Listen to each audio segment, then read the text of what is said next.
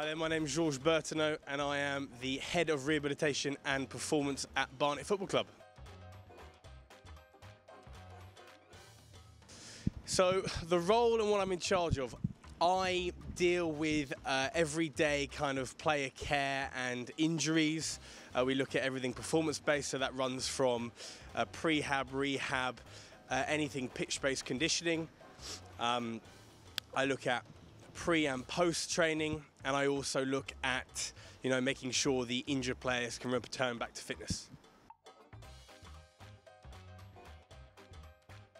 So previously I was at Bristol City. I also worked at Hereford and Aldershot Town.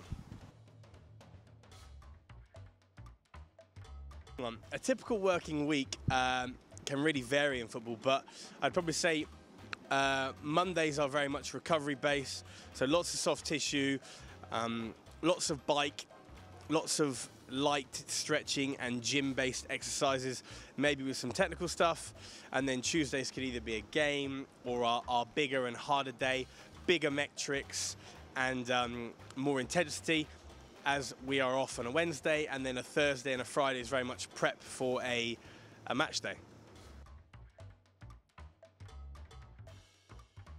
Match day and working in football, I think it's the buzz. I think it's the excitement around, the club and the town, and obviously every club's different. We're a London-based club, so for me it's the buzz and it's the excitement of, winning and being part of a team. And it's just the energy and it's electric. I think the biggest thing is it's electric. There's no other job quite like it. There is no beast like football. You don't know what's coming. Every day is different. And I think the biggest thing is, a match day makes football so exciting. Super exciting with, facilities and everything. I've heard great things about Dean and his togetherness and how he can form a team. Because I think one of the biggest things that I've struggled with since I've worked in sport is I've never had that team element, and we just do everything together.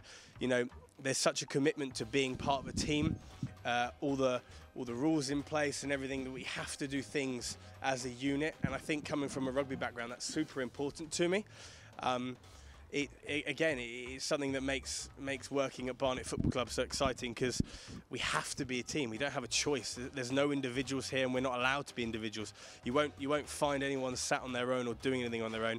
We do everything as a unit, which is exciting. Normally, there is actually something wrong, so I'm just double checking. I arrive to them, I say, is everything okay? What's wrong? If they felt a jolt or anything like that, maybe I'll test it. Maybe I'll have a poke and a prod. And then the magic sponge. Well, I actually saw a magic sponge in my first season. So 4 years ago, I ran on the pitch in a pre-season tour for Hereford, and a gentleman running on the pitch for Bideford FC ran on with a magic sponge, and he genuinely applied it on this player's leg. The player got up and played on, and I was shocked. And I to be fair, I wish I owned one, but I think it's more of an old school method. And you know what? If only that was a thing, hey? After a game, that's where the best part of the journey is. Wins are obviously incredible. The buzz is high. Everyone's laughing and joking. Music's playing. We're just having a good time, enjoying ourselves, celebrating. So first player that loves a massage, Sean Shields and I have a very good relationship. We work very closely together, and I give him a daily rub, either to liven up pre-training or due to fatigue post-training. So yeah, he's probably the one I deal with on a daily basis. And then I would probably say, who else do I see lots of? I mean, just the usual ankle strappings, really.